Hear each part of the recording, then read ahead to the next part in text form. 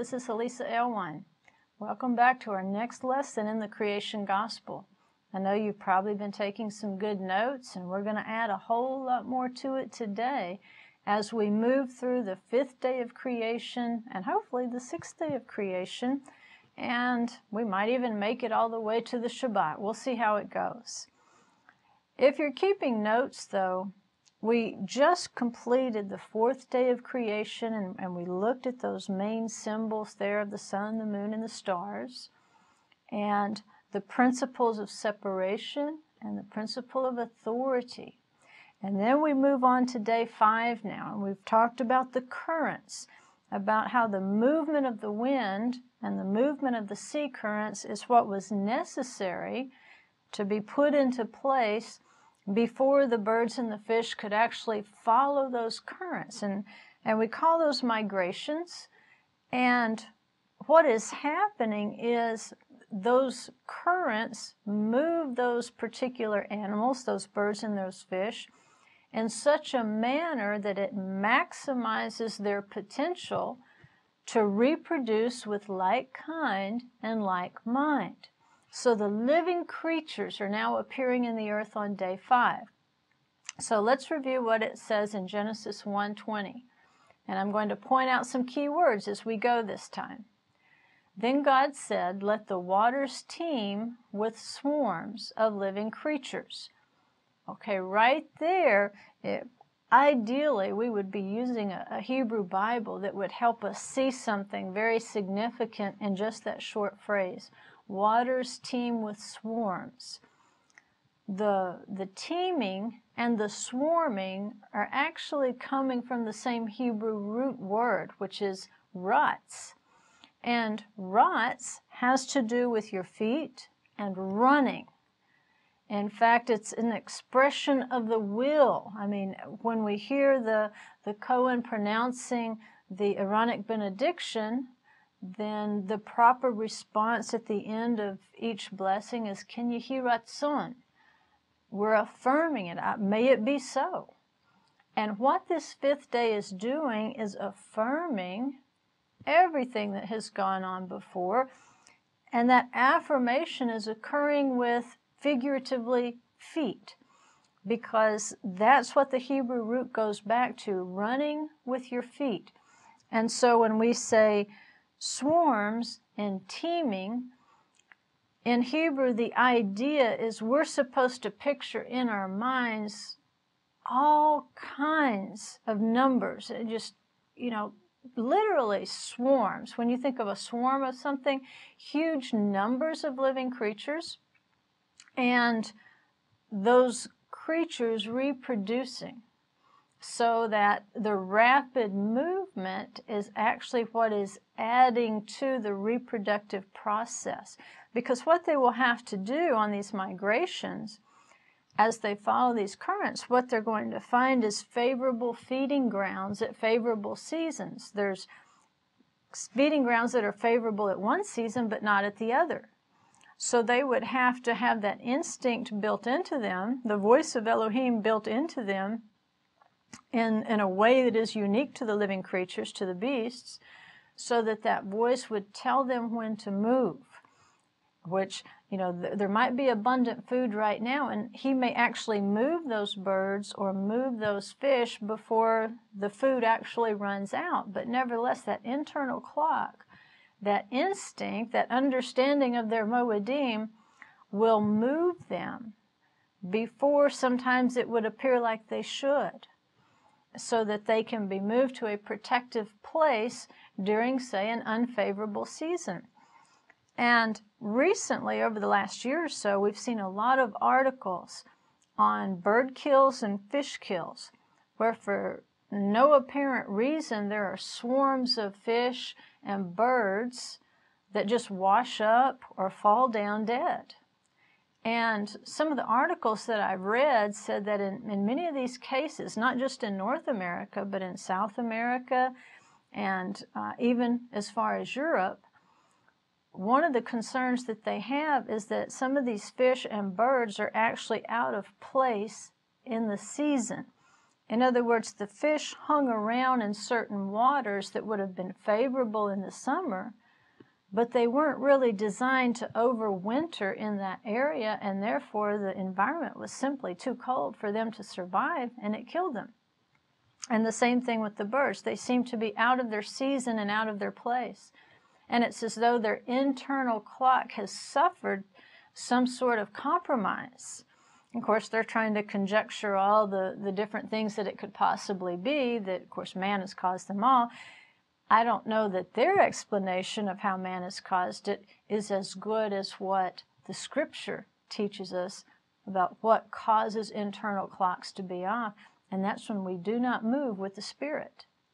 Because if those birds moved with the Ruach, if they move with the wind, and they hear that internal voice of Elohim that's telling them their appointed times to move or to be still, to feed, to reproduce, then everything should go well. There should be abundance and there should be reproduction, and it's really effortless because remember, they're moving with the wind, with the Ruach. And in Hebrew, Ruach is wind and it's spirit. So if they're moving with the Spirit, it's no big deal. We're all safe, we're all reproducing, we're all feeding, we're all working according to our appointed times. But if we start failing to move according to those appointed times, or to rest at the appointed time, then we would be subject to an issue like we're seeing with these bird and fish kills, because we would be at the wrong place at the wrong time. And that's what actually one of the prophets says about Israel. It says, you know, what's wrong with my people? Even the stork knows her appointed times. She even knows her Moedim, but my people don't know. And we have entered a generation where most people don't know the appointed times. They don't know the Moedim. They don't know anything about Passover. Maybe all they know about is Easter. And it's slightly off. Well, you only have to be slightly off to be out of the flow of the Spirit, to actually miss your ride, so to speak, in case of the birds, because that wind, that Ruach, is what is going to carry you to the next phase of your life. And if we're not moving with the Spirit, a lot of times we will encounter static, we will encounter resistance that we really didn't have to encounter. Now, are there tests and trials? You bet, but that's different from moving apart from the appointed times. Most people don't know what the days of unleavened bread are about, when they start, when they end, what you're supposed to do in between. They don't know when first fruits of the barley is. They don't even know that Pentecost, or the Feast of Weeks, is so important, again, so that it's dividing the two seasons, so that we could discern the times between tribulation and great tribulation. They know something about Christmas, but if you say Sukkot, they don't know what that is. They might get a slight clue if you say tabernacles, but see, there's a problem. They don't know the appointed times, and we need to be shining our lights much more brightly. There again, sometimes we're misled into thinking we're holy when all we've done is separate ourselves. But see, you don't put a light under a basket. You have to shine the light. You cannot be ashamed if you keep Passover. You cannot be ashamed if you eat your unleavened bread on the days appointed. You can't be ashamed for counting the weeks to Shavuot. You can't be ashamed for fasting on Yom Kippur. I know they'll say, are you Muslim? They don't know what to do with you because they don't know the appointed times. But it's not for you to get upset about or defensive about or make fun of them about. It's not for you to have the bad attitude. Instead, it's for you to be the light. Because remember, on the fourth day, you were taught to be a servant. The principle of authority begins with service. And so you, as the light of Messiah, knowing those appointed times that were set into place on the fourth day, you have to let them shine. And when you let light shine, it means you're a giver, not a taker. You see, it says they gave light to the earth. The sun, the moon, and the stars don't take light from the earth. If we want other human beings to know their appointed times and to begin to move with those appointed times, because the bird and the fish kills, it's like a prophecy saying, my people don't know their appointed times. The ones that should know don't know. How are we going to be that sun, moon, and stars for them to show them the light? We have to become givers, not takers. Light always gives. And so you have to figure out how to shine that light with a lot of mercy so that it actually is light. So they don't perceive it as some sort of darkness. And much of it has to do with our attitude. You know, you're never going to get past a bad attitude. And if people really aren't beginning to turn and ask about the Moedim, I don't think we can blame the black helicopters. I don't think we can blame all of the things and all of the people and governments and politics and, you know, we can't blame the Pope. All these people who get blamed, what is the point in that? If people don't see the light of the Moedim, the blame is right here. Because I'm not shining my light. Because Israel is not being the light she was called to be. There's something even about her observance of the Moedim that's not giving light. So we have to commit to that so we can help the birds and the fish correct their course. Remember when Yeshua called his disciples, the first ones he called were fishermen. He says, I will make you fishers of men.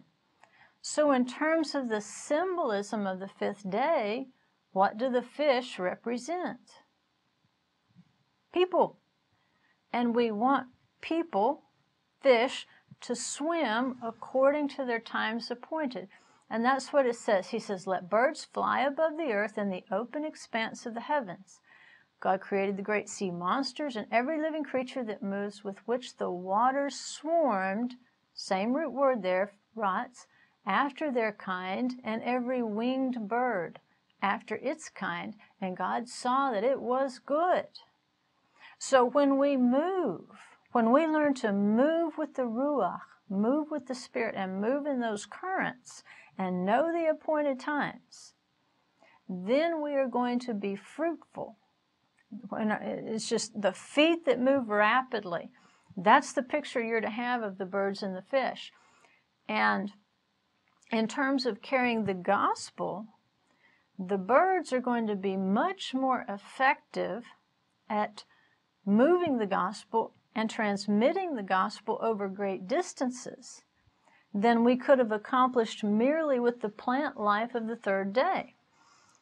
Remember the chiastic structure that we looked at last time? If this is the third day of creation, when the fruit trees were created, but this is the fifth day of creation, when the birds were created, remember, Yeshua is the promised seed. Well, a seed falls from a tree right underneath. It won't travel very far on its own. It may wash a certain ways away, but it's not going to go very far.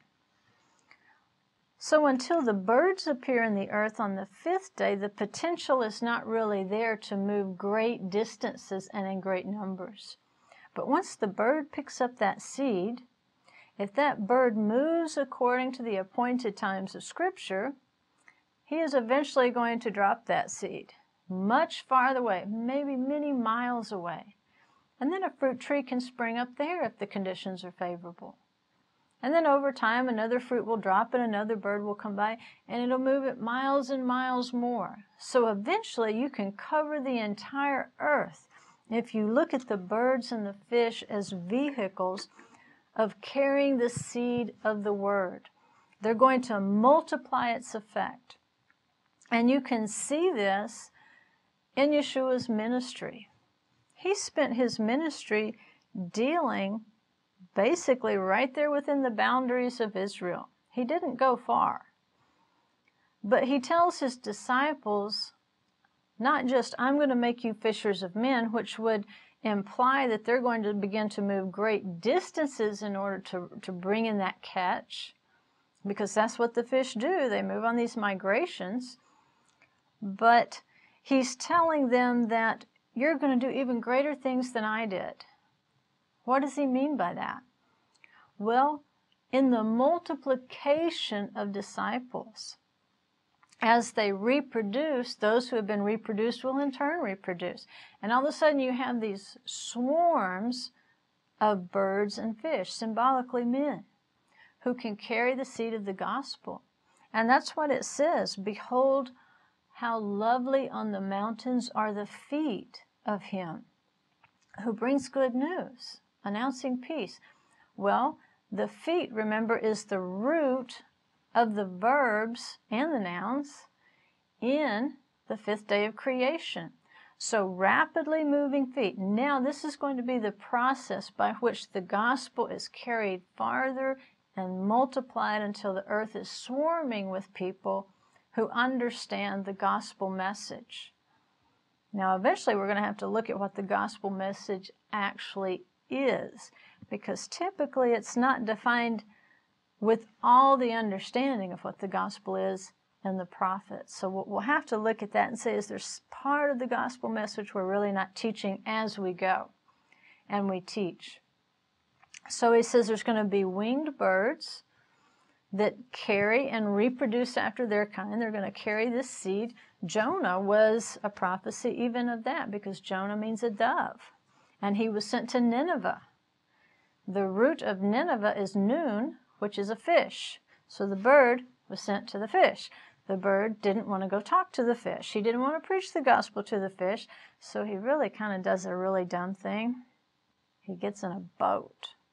If you're trying to avoid the fish, maybe getting on a boat in the sea is not the best choice, because what happens is he's thrown overboard and he's swallowed by a fish.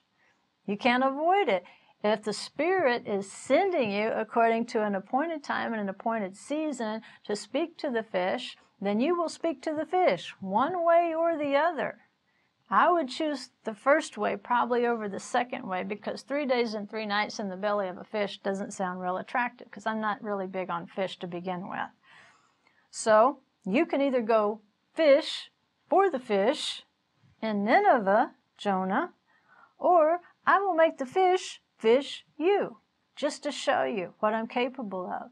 So when we receive that message and we become fishers of men, we are going to move according to the appointed times and seasons. And you can find in the book of Jonah, once you learn these pictures of the creation gospel, you're going to be able to isolate hints and pictures of Rosh Hashanah, Yom Kippur, and Sukkot. A little bitty small book, but it's packed. There's a layer under the layer under the layer in the book of Jonah. And once you understand the fifth day of creation and this process of moving with these Moedim that have been set in place on the fourth day for the sake of reproduction in the kingdom, then you get why Yeshua would say, I'll make you fishers of men. And see, after he's resurrected, he keeps hinting to the disciples. They're just not really picking up on it. Because when he appears to them, of course, they think he's a ghost. They don't know that he's real. And he says, come on, you can touch me. I am real. I mean, I do have a resurrected body, but I'm still flesh. That's part of what the gospel is all about. Gospel is basar. In Hebrew, it means flesh.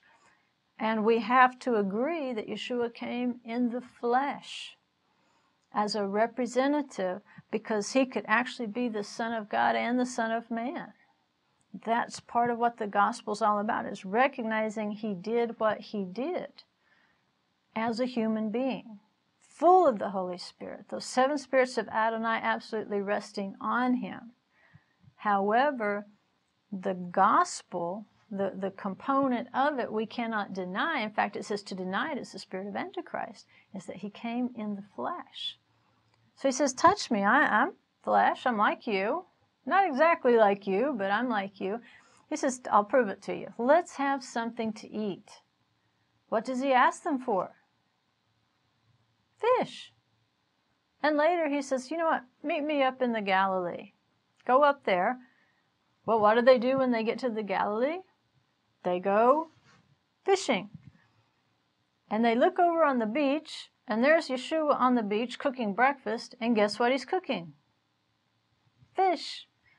So the fish here are going to continue to remind the disciples of their destiny, of their appointed times, and what they must do next. If they're going to do greater things, if they're going to carry the good news into all the world, and they're going to testify, and they're going to teach people how to obey the gospel, then they have to understand this principle of the fifth day, knowing the appointed times and the seasons, so that we're moving in a favorable time, so that the gospel can increase, and that those who carry the gospel can increase. Knowing the appointed time. You know, it says in Scripture, may our prayers to you be at the right time. And you think, well, is there a bad time to pray? No, not really. I mean, he's as close as the prayer. However, there are favorable times for favorable things to happen within that appointed time.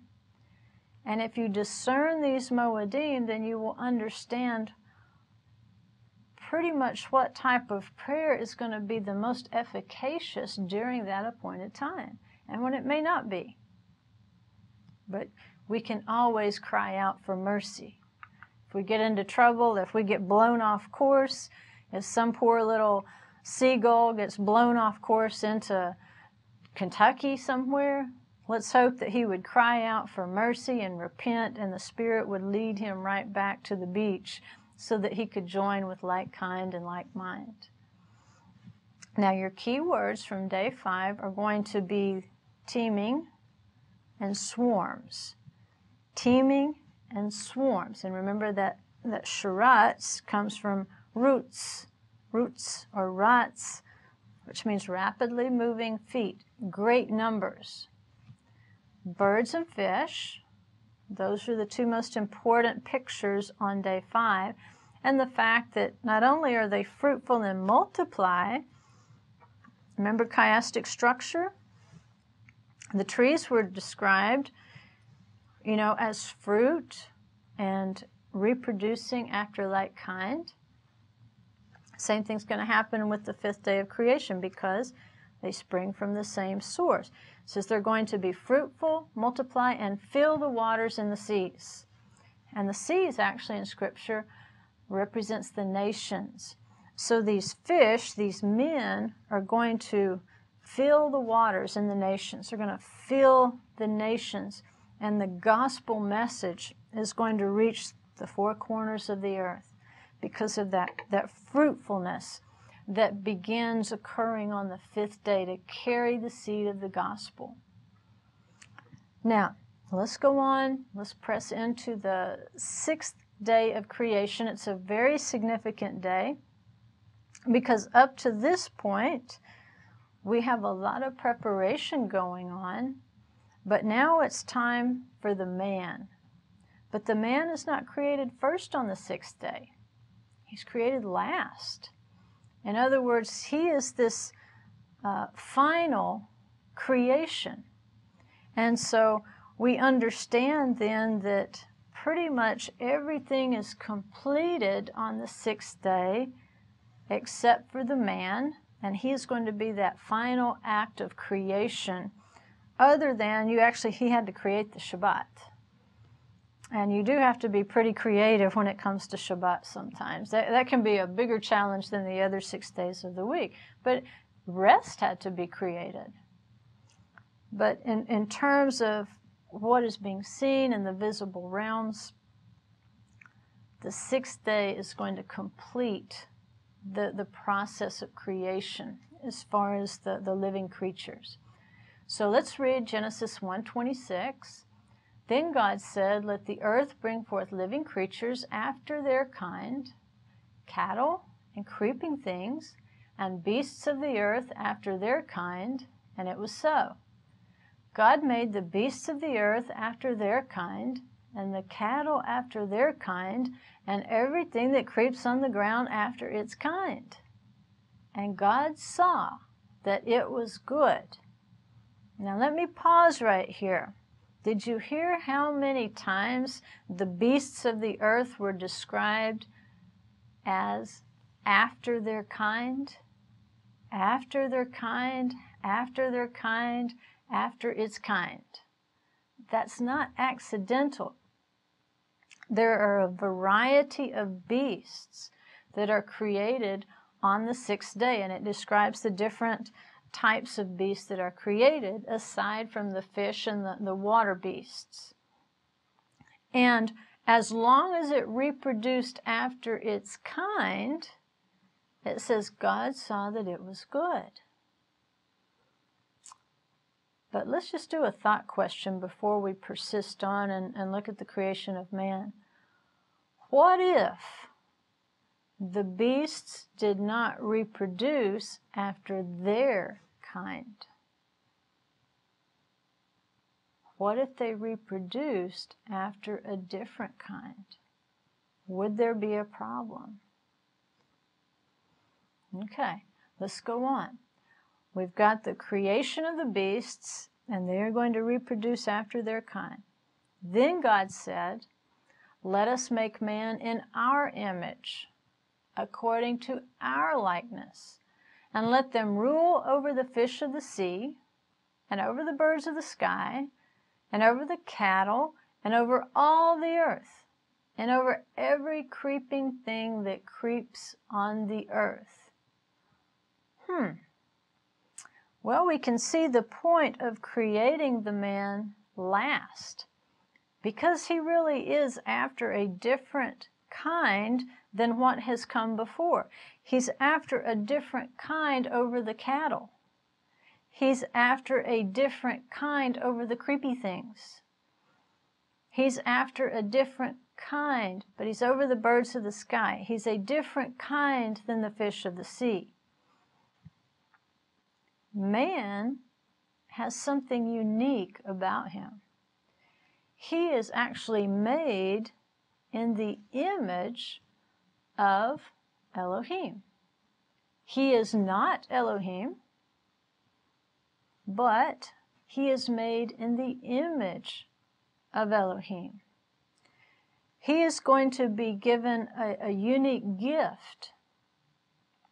Because he is made according to the image of Elohim, he is going to have the ability to speak the words of Elohim after him in a unique way.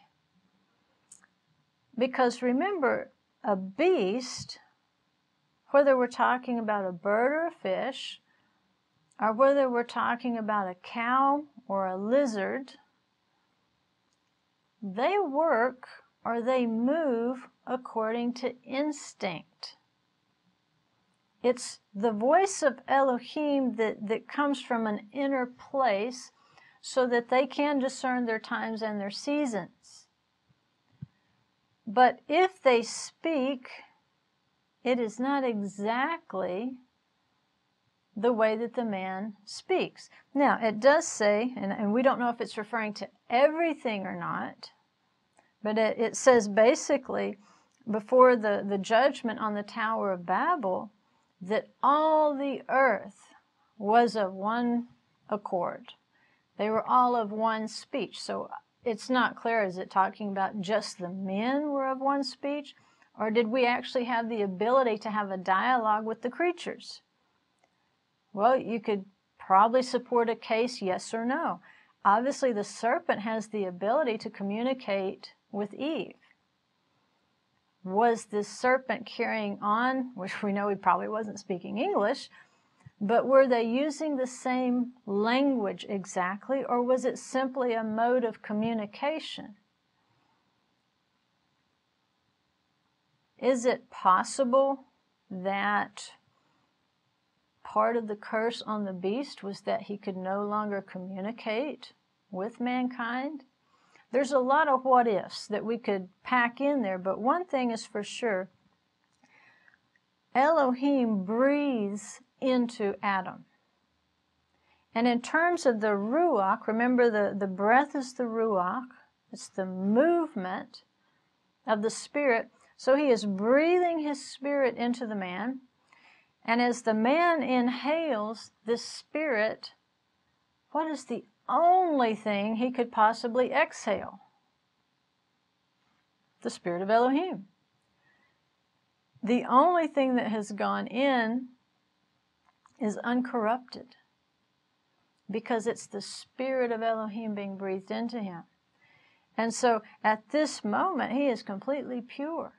He is completely holy. He is reflecting the image of Elohim. He has to make a conscious choice to put something else in his body, to partake of another spirit, so that the speech will no longer be pure. But he has the ability to speak the words of Elohim after him, in his image, in his likeness. And through that word, because the speech is actually part of what Adam's doing in the earth. We have to read forward. It seems like there's two creation accounts. Not really. It's the same thing. But if you think about it, in the first account in Genesis 1, we only have 1/7 of a day's explanation, and actually, technically, we only have 1/2 of 1/7 that is explaining to us about the creation of man. So as we progress on, we get more information about it. So it's not as though they are antithetical to one another. One will explain the other, the circumstances and so forth. And so we know for Adam to act in the image of Elohim, what he is expected to do is to use his power of speech to name the animals. And so it says that Elohim would bring the animal to Adam, and it says that Adam would look at this animal.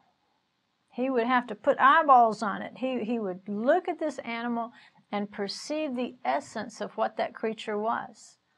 And in perceiving the essence of the creature, he could very accurately put a name. With the power of speech, he could put a name on that creature that would reflect what that creature was. And this was probably, I'm sure, a very long process. But we see there one of the unique abilities that the human has over the realm of the animals, over the realm of the creatures. And I'm not really sure how he did all that with the fish. That might have been a real feat. But I say, if he's made in the image of Elohim, probably not a problem. The logistics to us in hindsight are a little puzzling. Nevertheless, being able to speak the words of Elohim after him is part of uniquely being human. Because if you think about the way a beast would speak, even if it could speak, let's just roll it back and say, well, the serpent was speaking, let's just say a beast can speak. Although there's really only one other example, and that would be Balaam's donkey. And that would appear to be a surprise. And because Peter calls the donkey mute, he says they can't speak. And that was what the miracle was, that he allowed the donkey to speak. But at some point, we know that the serpent could speak. How he did that, we're not sure. But how would you expect a beast to express himself? Would you expect the beast to necessarily quote the Torah accurately? Or would you more expect the beast to express himself according to the inner instinct that Elohim put into him? Because he was after a different kind. And it specifically says that as Adam names all these creatures and he sees all these living creatures, that he could not find one that corresponded to him. There was no mate for him. There was nothing. I mean, he might have looked at monkeys and thought, close, but no cigar. That's not who I am. That's a different kind. People today aren't that intelligent. However, you can look in the animal kingdom and see similarities, but you have to recognize there is nothing out there corresponding to me. You have to come to the same conclusion that Adam did. And of course, Elohim's got to be thinking, well, you're right. Because the thing that is corresponding to you is still within you. I want you to see every one of these beasts. I want you to consider every one of them, and you'll have to consider their essence as you name them, because you have to discern them to name them. You are going to meet every beast of the field, and in that process, I'm going to demonstrate to you that there is nothing out there after your kind, because you're made in my image. You are after my kind. This is different. The instinct that I've put in a beast, you actually share that part, Adam. You have the lowest part of your soul, which is called a nephesh, and that's something you have in common with an animal, because a nephesh is described as a bundle of appetites. The nephesh is the things we desire. It's those very primal needs. We get hungry. That's because we have a nephesh. We get thirsty because we have a nephesh. We want to reproduce because we have a nephesh. We have that in common with the animals. We want to secure our territory so that we can do those things in safety. We have that in common with an animal. In fact, we want to enlarge that territory so that we can control others, so that we can do more of the eating, sleeping, drinking, reproducing, taking care of those primal needs. And a lot of times you will see human beings who really focus only on the desires of the nephesh. That's one of the things that's addressed as far as Babylon in the book of Revelation. It calls Babylon basically one who has lived sensuously. Sensuously. In other words, according to the senses, the thing you have in common with an animal. An animal gets hungry. An animal gets sleepy. It gets thirsty. It wants to reproduce. It wants to hold territory to do more of those things. An animal can get its feelings hurt. You can absolutely hurt your dog's feelings. It has feelings. And none of those things is bad. The nephesh is a necessary part of who you are as a human being. Without it, you trust me, you'd be dead. Because if you didn't respond to those senses that tell you you're hungry, you would starve to death. If you didn't respond to the sense that tells you you're thirsty, you would dehydrate and you would die. If we didn't respond to the part of us that tells us we need to reproduce, eventually there'd be no more people. There'd be no more reproduction. If we didn't understand feelings and the way that they work, and that they could actually protect us and save our lives so that we can perceive danger, time to run, we would be dead because we wouldn't run when the lion was chasing us. Those are the sorts of things that are at the lowest level of the soul. And in Judaism, it's understood that the nephesh is identified with the human heel. Number one, because the heel is the part of the body that comes into contact with the earth. That's the part of who you are. Actually kind of has something there in common with the fifth day of creation, with the rapidly moving feet. But it's the lowest part of you. It's the lowest part of your body. And your body is actually just a parable of Elohim. It's not the real thing, but the elements are there to teach us. See, we don't have a heart. Elohim has a heart. We usually flip it and we say, well, we just can't understand what God is like, so we're using, the human descriptors because God really doesn't have a heart like we have a heart. Well, he doesn't have a heart like we have a heart. We're actually living the parable. What he has is the reality.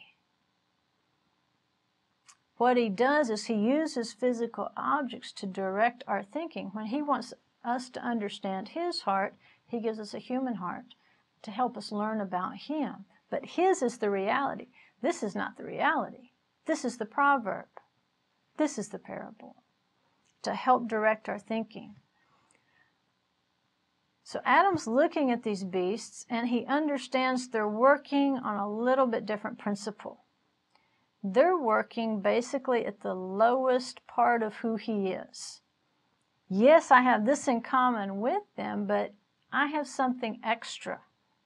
And we could talk about the different levels of the soul, but what's most important is the spirit for the purpose of this study, because we're going to tie it in to the 7 spirits of Adonai. And the head in Judaism represents the spirit. The Rosh represents the spirit, because it's this part that is connecting to the will of the Father in heaven. This part down here, that seems to be subject to whims of our desires, our senses. But because we've got this part of our head, which represents the spirit, the head remains over the heels. When the head is over the heels, that tells you that the spirit is mastering the nephesh, the animalistic part of us. Which, remember, in and of itself, it is not a bad thing. The only improper thing about our nephesh is that too many times we allow our heel to get over our head, which is a rather awkward position for a human being, you have to admit.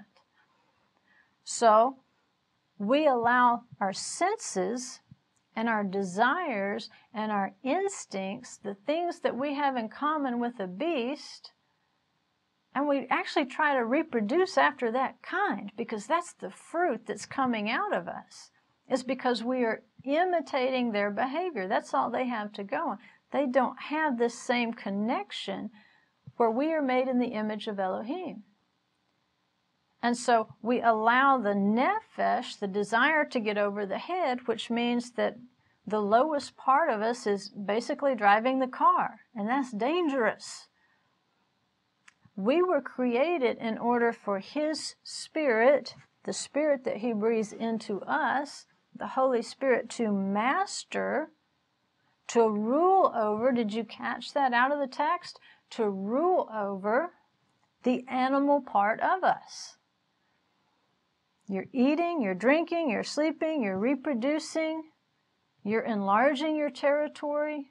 Those sorts of things are to be mastered by the Holy Spirit in order for them to be good. In order for Him to see it as good, the head has to stay over the heel. But when we act according to desire, we have put the heel over the head, and we've actually listened to the serpent. Because we have identified after that kind. And there is nothing out there in the animal kingdom that we resemble, that's after our kind. All we are sharing is that part of the nephesh. But there is so much more of us in the image of Elohim, and what we've allowed to happen is the lowest part of our nature to master what should be the highest part.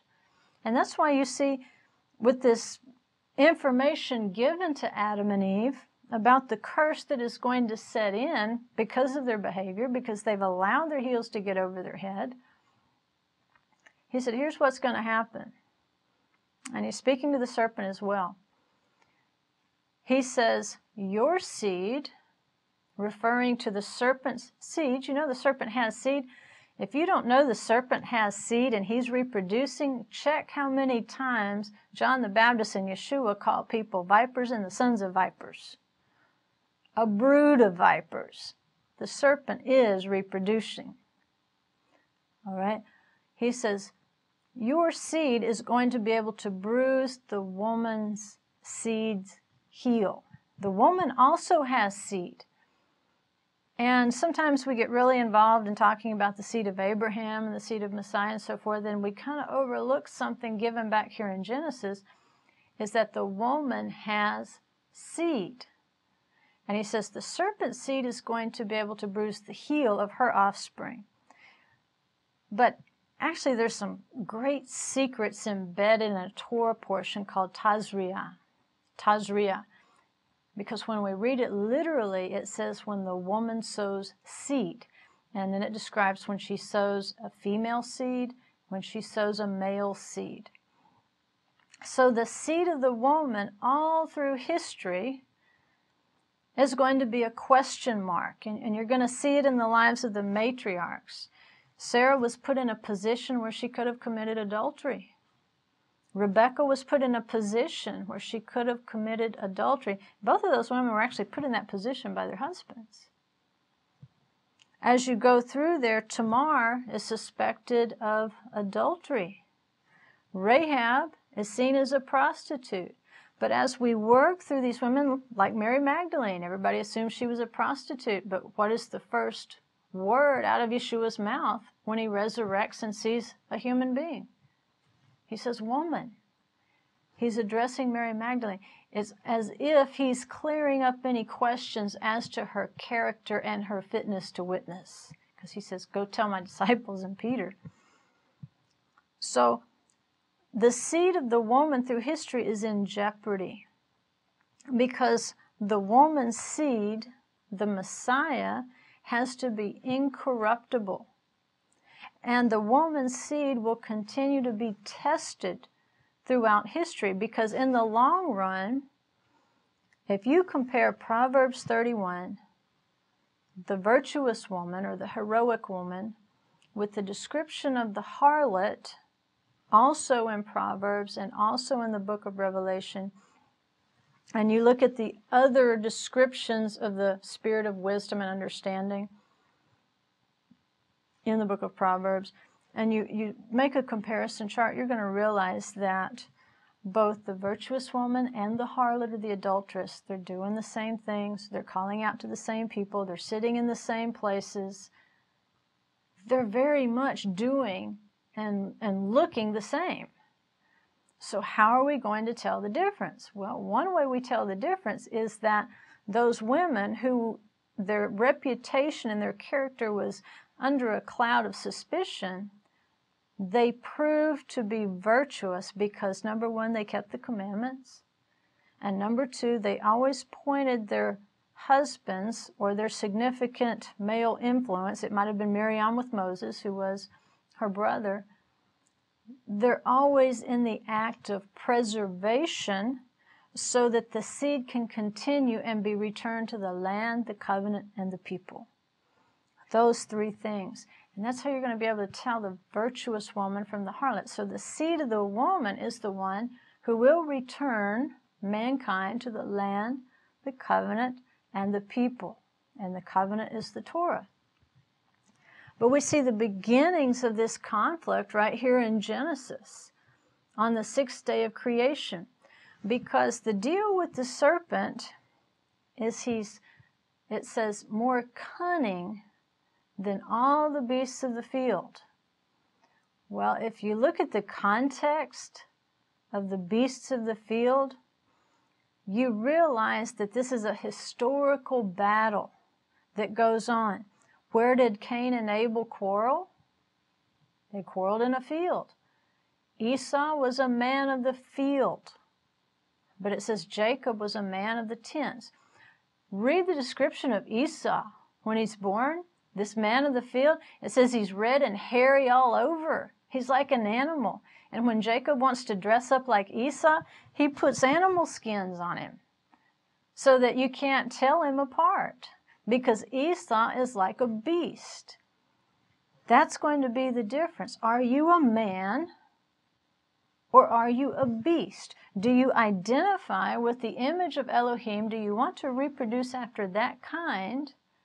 Or do you want to reproduce after the image of the beast? Do you want to reason and think like a serpent, who it says is more cunning than all the beasts of the field? In other words, he is the spokesperson, serpent, for the beasts of the field.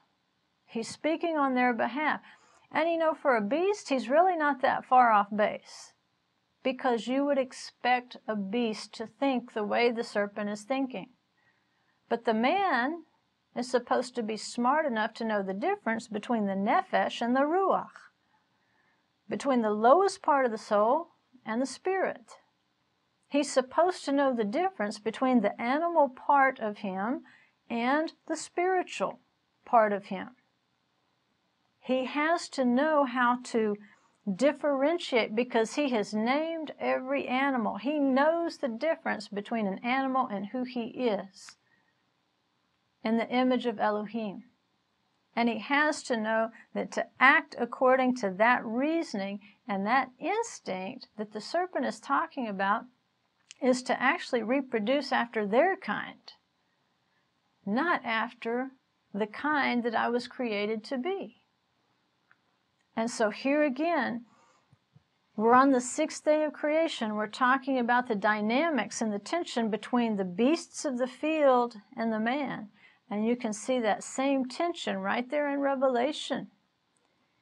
The question in Revelation is not the number 6. The question is, on day 6, which represents the man, it's the Hebrew letter Vav, represents man, will you be proven to be a man made in the image of Elohim, after his kind, of the seed of Messiah? Or will you be proven to have behaved after the kind of the beast and to have spoken his words after him? Because the rationale that Adam and Eve are using is absolutely the rationale of a beast that works on instinct. And again, that part of us is not a bad thing. It's not unholy. But if it is allowed to master the man, now it's out of order. Now we're not going to get the results that this human being was designed to obtain in the creation. How will we rule if we have allowed the heel to rule our head? Well, you can't, unless the spirit is ruling the nephesh. There is no way that we can rule on this earth, reign on this earth, and to maintain the earth and uphold the earth with the word of our Messiah. How could we do it? It won't work backward. We have to identify with the image of Elohim, not the image of the beast. And it will be clearly delineated in Revelation who is actually worshiping and adhering to and obeying the image of the beast. It's that simple. It's really not rocket science. We'll see you next time.